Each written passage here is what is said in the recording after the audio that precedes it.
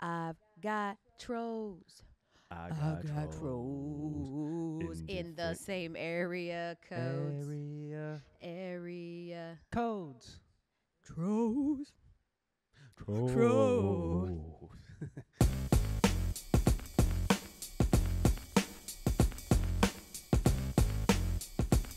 Welcome back, yes, to the studio and to the Elle Duncan Show with Gary Striewski. We here. It's good to look you in the face. This is great, Elle. You know, a lot of people were saying the Zoom, while great, while fun, just not the same. It's not. Just not the same. It's a lot harder to flirt with you through Zoom. Yeah. The rumors kind of died down, but they are going to be stoked today. Yeah, I like to get them back Yep. up. So sometimes in this social media world, okay, you hear a lot about microdosing, right? The look in your eyes is like, where are we going with this? So when it comes to social media, I'm a microdoser. Okay. I sort of get in, get out, get what I need. Sure. I've got partnerships. I like to talk about that. Obviously, it's important. Yep. I like to check in for news, and I like to promote the Elle Duncan Show with Gary Striewski. But sometimes I just totally disconnect, and I start feeling like something's happening involving me. And I don't know what it is because I've got every filter set. Like, I protect my peace. Okay. Social media never bothers me. I've got great discipline. Yesterday, I just started getting all these goofy-ass texts. Just goofy. Uh-huh. And I'm like, what is going on? And I did a little deep diving, and I realized they're taking issue with something that has happened on my recent travels in South Carolina. I visited the women's basketball program. We did an open practice for Sports Center. Okay. But I thought this was a teachable moment for some folks. So I'm here to tell you, I'm going to pull the curtain back a little bit on television, and in particular, Sports Center, 90% of what we do here. Some people found out for the first time that we ask questions we already know the answer to. Weren't supposed to tell the people that one, Elle. So Don's team has a group of men called highlighters, right? And it's something that everyone knows. Women's basketball programs tend to play against men in their practice squads, right? That's their practice squad team, their scout teams, if you will. Yep. They're former high school players, whoever they are. In particular, the highlighters at South Carolina are a special group of guys you have to try out. They have to study film. They are integral to preparing what has been a dynastic team. And because of that, I thought it would be important to sort of highlight that on SportsCenter. So before we go to do this shot, I look at Dawn Staley. What up, girl? Hall of Famer. What's I saw her watch. That was nice. always Louis Vuitton Dawn. Yep. And I'm like, hey, okay, so for this particular segment, you know, we'd already talked to her. We'd done a couple of hits. I was like, for this particular segment, we're going to talk about your practice squad. So I'm probably just going to set you up with something like, hey, let's address the elephant in the room. Who are these dudes out here on the court, right? Who are these What's up dudes? with all these dudes? And she's like, got you. She's like, all right. And then you give all the particulars on the highlighters because let's highlight them. They don't get a lot of love. Let's highlight them. Let's do a whole segment on the guys that help your fantastic They get women get ready. championships. They get rings. Yeah, they get rings and all of those things, right? So Dawn goes on it. So all of a sudden, there has become this groundswell of people going, oh my God, Elle Duncan doesn't even know that women have to compete against far superior men to practice. And it's not about that because that's misogynistic and stupid, but it's about the idea that we ask questions we know the answer to because we are speaking for a Sports Center audience and maybe someone that isn't familiar with women's basketball. Correct. And maybe someone who is going, who are those guys out there that they're practicing against? Yes. And some people that do television, and I'm not besmirching them, some people that do television sort of abide by I also want to show you how informed that I am. I am absolutely fine always asking the stupid question on behalf of someone who's at home asking the stupid question. It's not for me to empty the chamber on everything that I know about women's basketball, of which I know a lot more than the people who are coming after me right now. How do you think, Gary? And I want the people at home to think about this. When I sit down with Dan Orlovsky and I ask him a question, How do you think that we always have supporting video behind it? Yes. They're ready for the answer. We already know what they're going to say, folks. Yes. I know exactly what he's going to say. It's produced. It's television. You have to allow the subject of the interview to operate at the highest level of their intelligence. You have to They're the expert. you have to allow them to look the part. You have to allow them to wear the expert hat. Although we know the answers to these questions, Yes. we are not having to, in that situation, operating at the highest level of intelligence, because then we would be taking the job away from the Dan Orlovskis or for the Don Staleys and explain that. We're nothing but a bridge Correct. between the information and the question. And we're just this human bridge. It's like, Don Staley, come walk across this bridge and deliver this information to some people at home who might not know the answer to. So Correct. now Listen, you know the secret. this is all organized chaos. And all that being said, sometimes it's produced, and I'll find a way to f it up. That's true. Also true. Also true of me as well. For sure. Listen, I have asked plenty of dumb Yo, questions. Gary, make sure you ask this question, and then I just completely avoid or miss or forget asking the one question that this entire segment is built around. It's your boy. Just hit him with a Yeah. 100. My bad. We'll get him next time. Yeah. Ooh, you could say that MLB is saying that. We'll get him next time. World Series has concluded. The Texas Rangers have taken it. Finally, Dallas gets the championship gentleman's they sweep. have been yearning for. Forever, and it's the that's Rangers. That's the championship that Dallas has wanted for so many years. That's the one.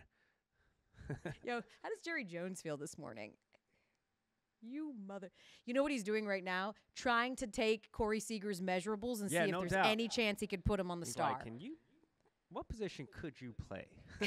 Like, can we set you out wide? I don't know. What can you do for Yes. us?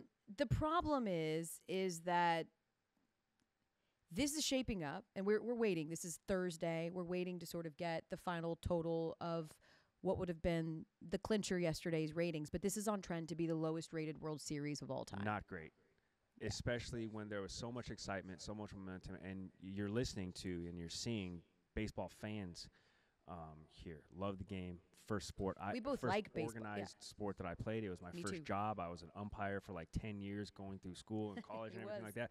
I love baseball.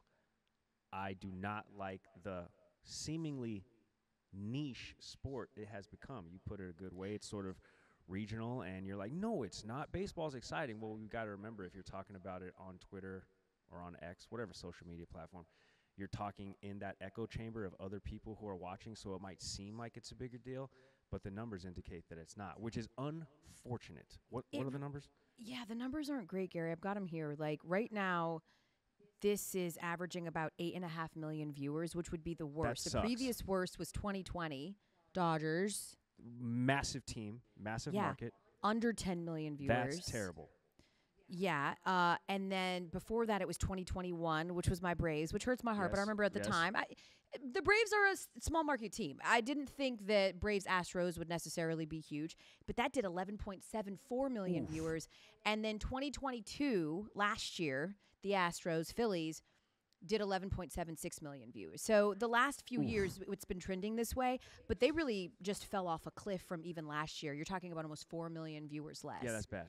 Yeah, That's especially real bad. because of all the existential changes that they made in baseball. Where they were like, we're going to create more offense, create less lulls.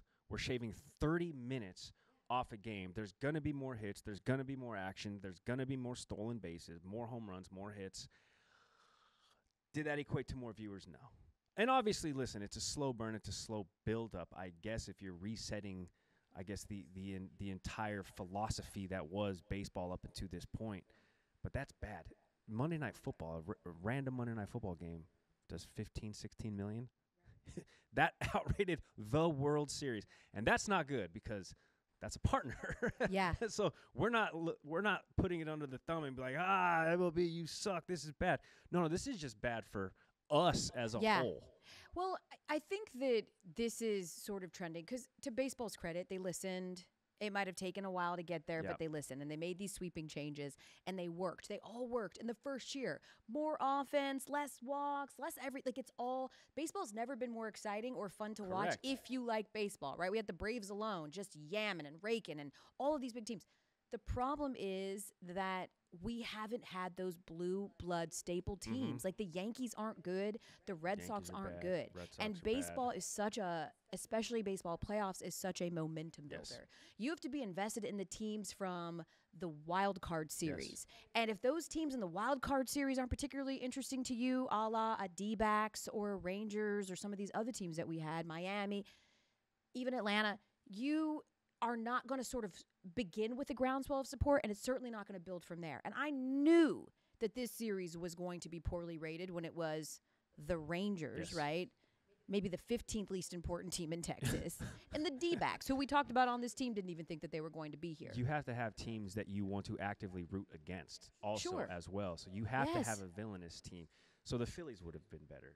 A Right. Dodgers team would have been better. The Astros would have been better because everybody outside of Houston hates them. Right. Obviously, the Yankees are good for the sport. The Red Sox are good for the sport.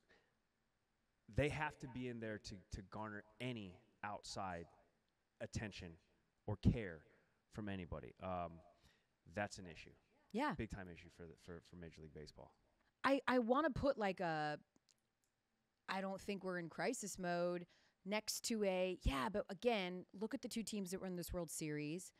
I thought game one was predicative of what was going to be a fantastic series. So as a baseball person, I was like, okay, these Like, aren't this the is two sick. sexiest Extra team in the innings, world.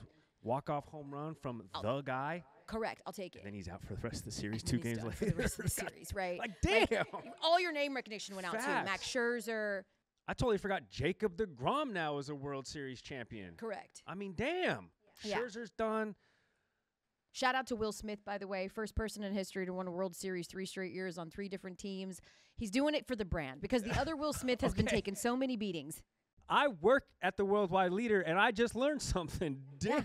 Yeah, the reliever Will Smith. Okay, You know, it all started with the Braves, I didn't need that. and then he went to the Astros, and now he is a Ranger. So shout out to you, man. He's got whatever Will Smith has got, it's winning. But I want to put a stamp on it and go, let's see if next year, if they don't have some bigger names. And honestly, I think they've got to reseed.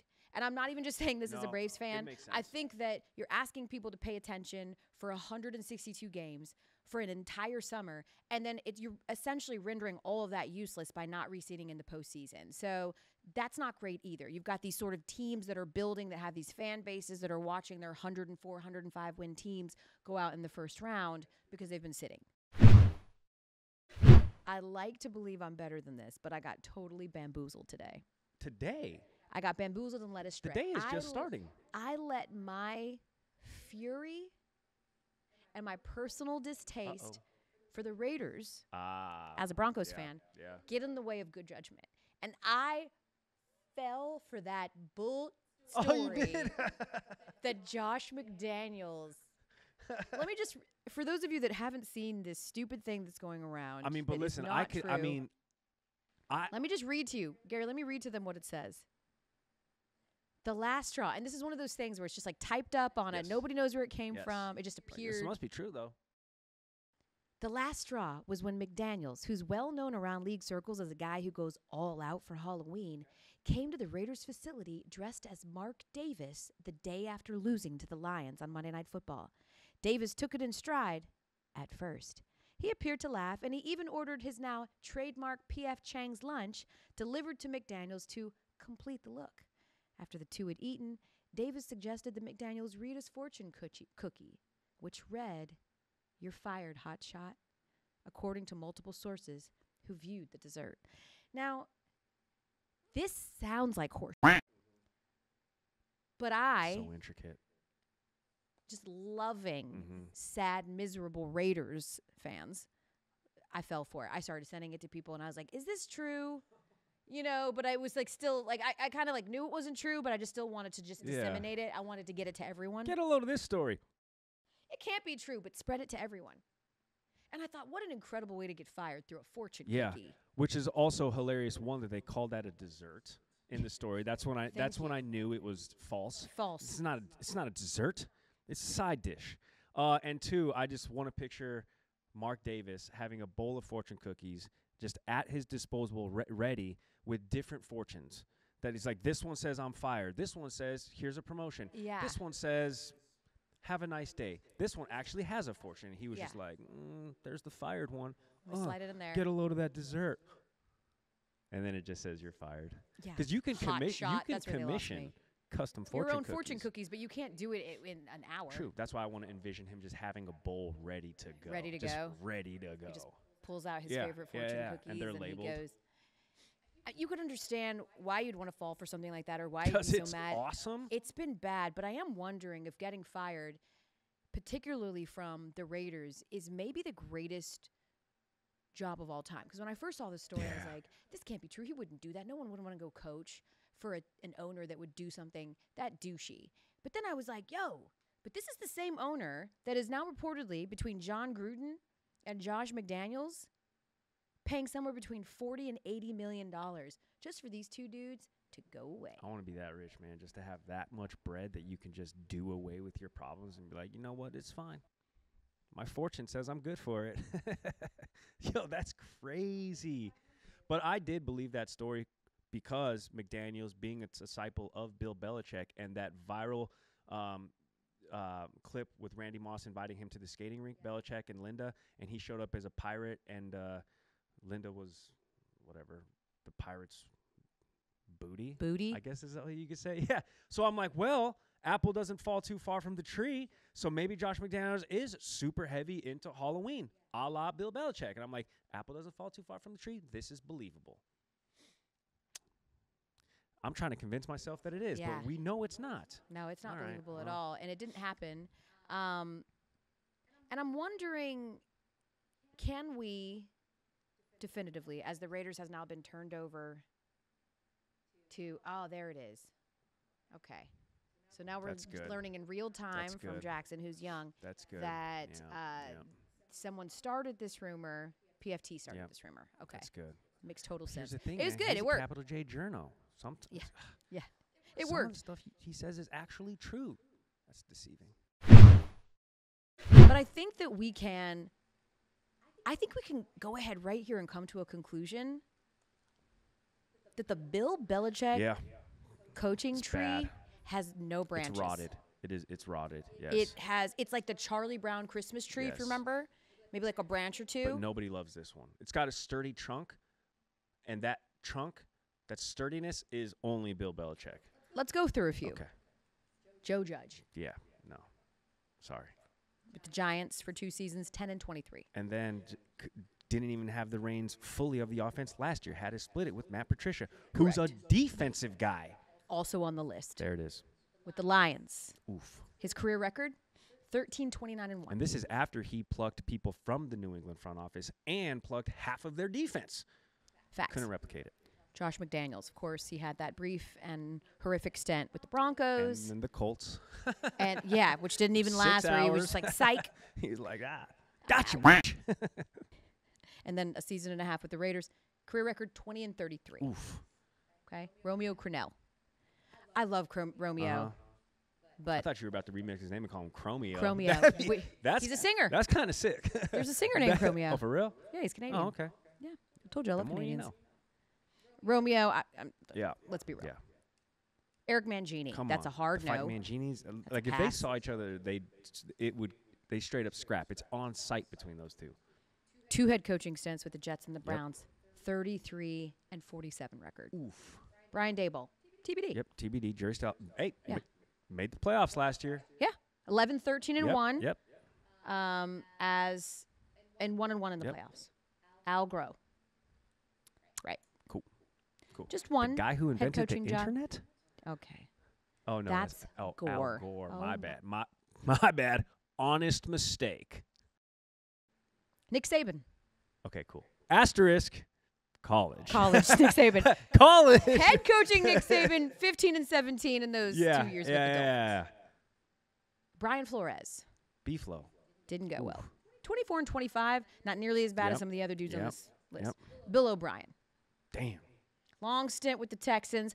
Really, the only one on here that has a winning record, 52-48. God, these dudes keep getting jobs, man. Back with Bill. Yeah, that's true. That's true. Do you sort of feel, you think he feels a responsibility because he unleashed them onto the world to bring them back home? Damn, all right, come on back. Call your little monsters back. I need help, too. Yeah, it's not good. There's enough evidence here that says it's not good. Yeah, I think that the verdict is in, and the verdict is... Belichick got the juice. When it comes to this tree, it needs to be... They suck it. See that transition? That's good. Joel Embiid's getting fined again because he loves Triple H. We know this. If you don't know, Joel Embiid of the Sixers loves Triple H, and he's been doing the suck it thing for a while. In fact, he just did it in January.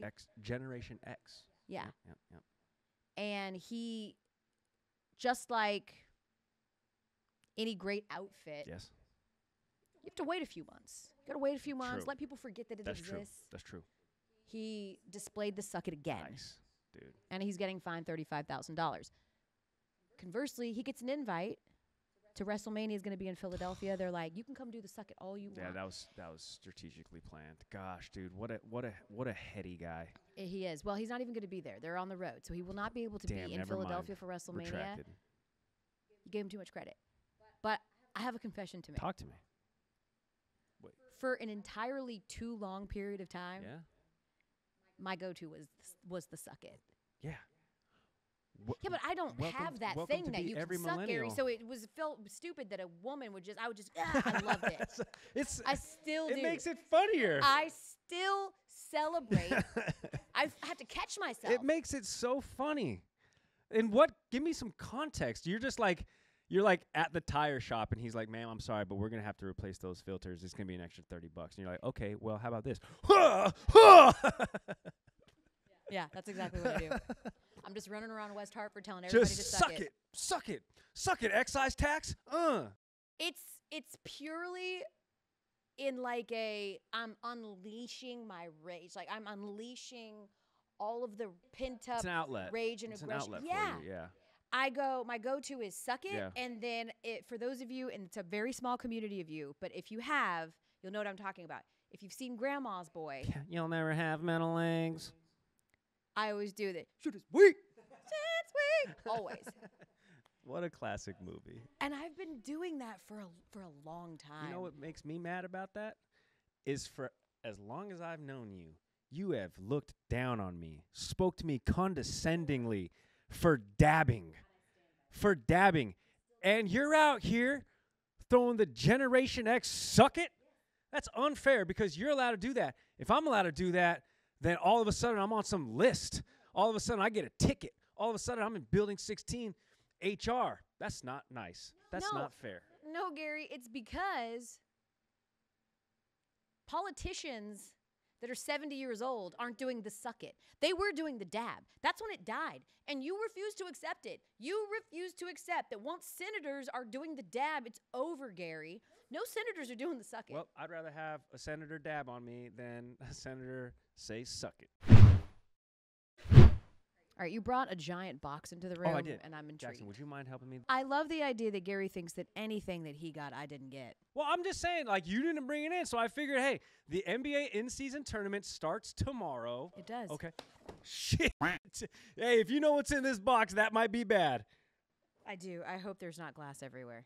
Gary, close it. Oh, God. You guys, this is going awry.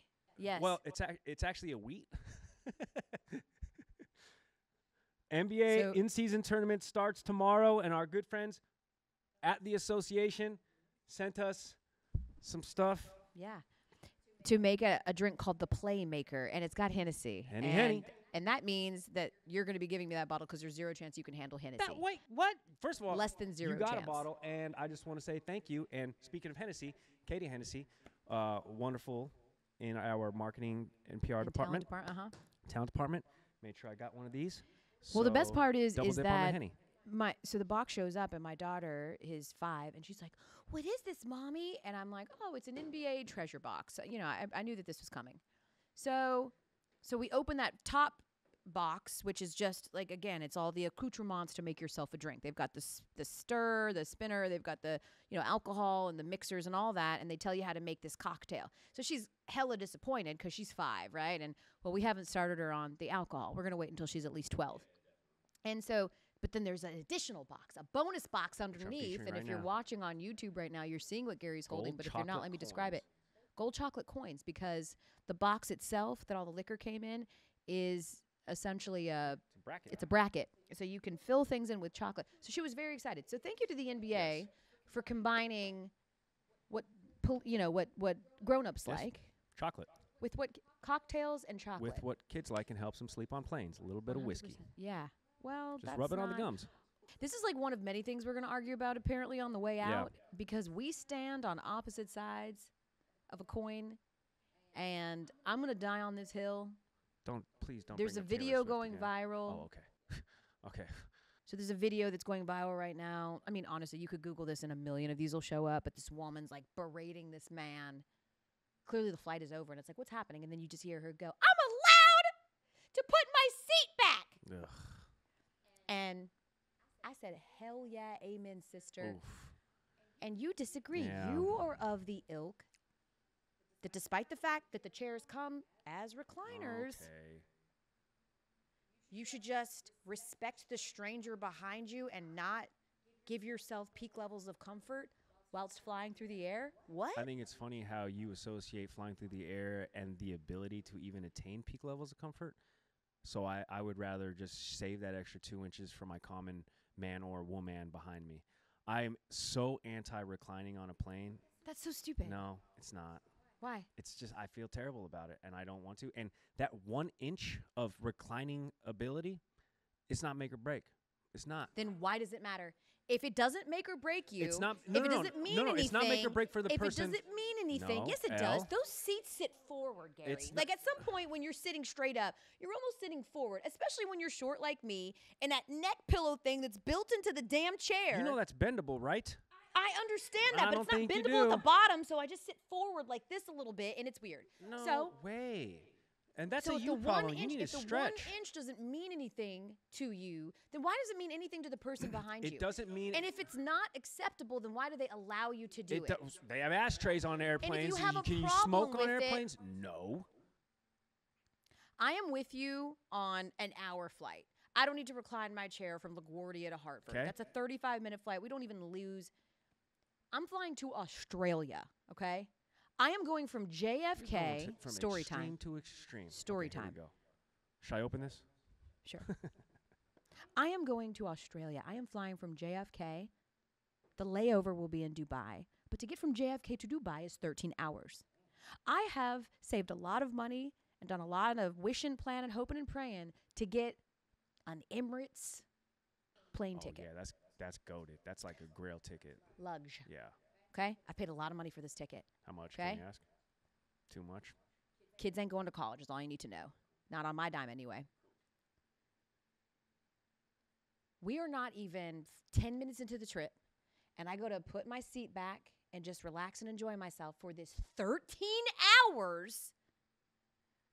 Got my ottoman in front of me. I go to recline, and as soon as I go to recline, the man behind me taps my shoulder. And he just starts going, no, and pointing at his wife. Like, you can't recline because my wife is sitting here.